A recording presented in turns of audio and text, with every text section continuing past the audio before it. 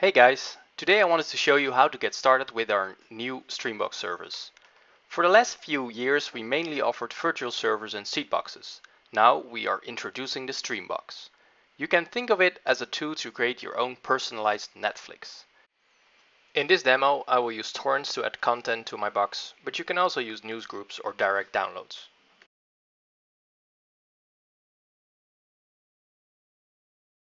When you first get your box, we advise you to use our wizard to install some basic apps and configure Plex.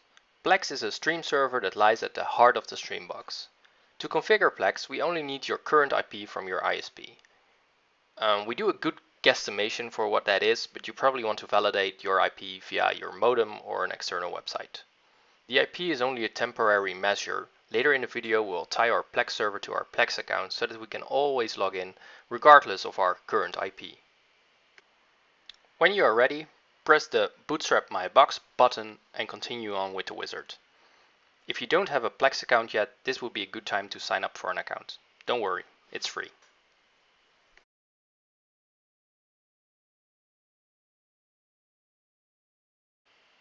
This page has some instructions on how to tie your Plex server to your Plex account so you don't require the IP anymore, but we'll go through that later in the video.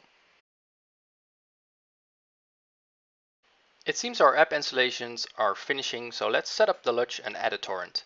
I'm using the thin client here, but you can also opt in to use the web interface instead. Please note that you always use the daemon port when connecting using the thin client.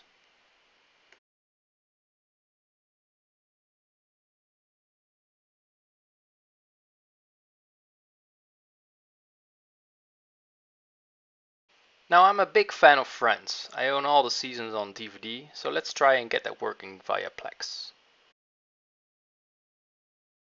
Now even though 90 MB per second is a good average download speed, let me speed it up some more so we won't have to sit here for a whole minute. Next, I'll show you how to tie your Plex server to your Plex account.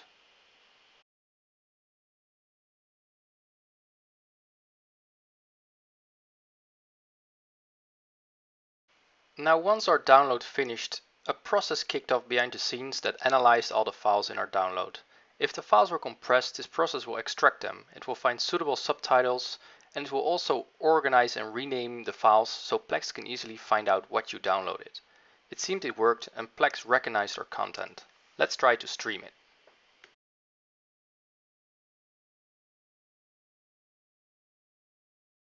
It's working! Great! Now one of the things that makes Plex awesome is that it will transcode videos on the fly. This means Plex can sacrifice picture quality for a smoother playback. I'm using the Plex web interface right now, but they also have apps for Android, iOS, as well as Xbox, Samsung TV, Chromecast and loads of others. Now in case you don't feel like streaming, I will show you how to easily connect to your box over FTP. Just press the Config tab. Here you'll find some generators that will give you pre-configured configurations for some of the apps that come with your box, such as OpenVPN. Press Generate Config and import this file into FileZilla. Easy as that.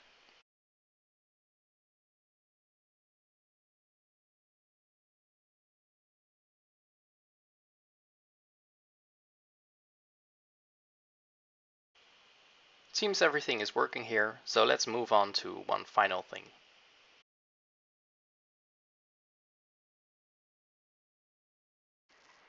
There's one last app that we recommend you install by default, and that's Pydio. It's a web-based file explorer that comes with a few nifty extras. You can use it to rename, move, download or remove your files, but you can also use it to share files. Now my wife also loves Friends, but she isn't really handy with computers. So what I can do using Pydio is create a share for a file with a password that can only be downloaded once. I can send her that link so she can easily enjoy an episode on her own laptop.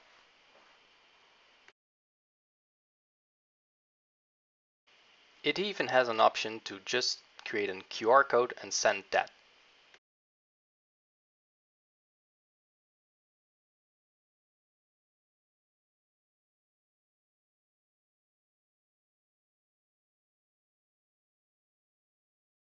This also seems to be working fine. Awesome! You can see that if you try to download it again, it won't work. These were only 3 of the 10 applications that are currently available, and we're constantly adding more. You can stick around to see how I install Sickbeard, but this is it for the main attraction.